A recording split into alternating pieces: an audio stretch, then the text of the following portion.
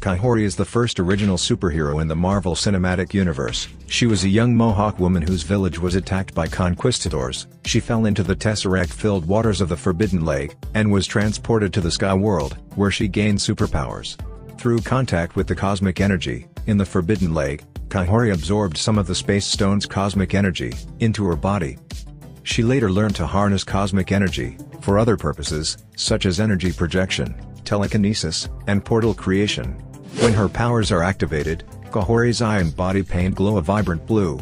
With the help of Atarax and the inhabitants of the Sky World, Kahhori succeeded in saving her people from the Spanish Empire, and took on Queen Isabella I herself.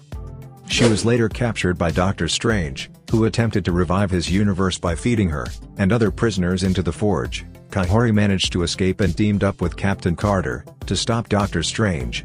After they succeeded, the Watcher took Kahhori back to her universe. Kahhori is able to move at extremely fast speeds, and emits a light blue trail as it runs. She uses her speed to outrun the other Mohawk warriors, and the large bull and run across the water. Kahhori is also able to dodge Doctor Strange's energy blasts, and other attacks. She can project force fields, to protect herself and others. She has used her force fields to protect herself from cannonballs, and Doctor Strange's spells.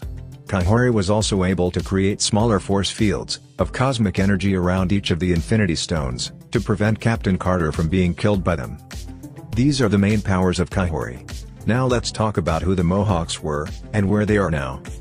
The Mohawks were the easternmost portion, of the Haudenosaunee or Iroquois Confederacy. They are an Iroquois and speaking indigenous people of North America, with communities located in southeastern Canada, and upstate New York, primarily around Lake Ontario and the St. Lawrence River.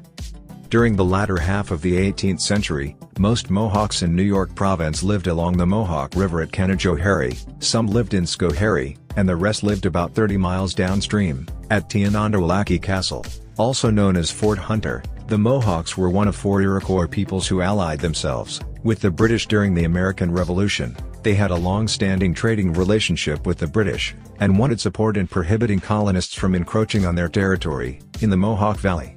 After the American victory, Britain relinquished its land claims to the colony, and the United States forced its allies, the Mohawks and others, to give up territory in New York. Most of the Mohawks immigrated to Canada, and the king gave them some land as compensation. The Mohawks in the Upper Castle fled to Fort Niagara, while most of the people in the Lower Castle fled to villages near Montreal. So what are your thoughts about Kahhori? Let me know in the comments, and watch this video to see reasons behind Wanda being the top Marvel character, and make sure to subscribe Knowhere Official and press the bell icon to get notified when I post new videos. See you till next time.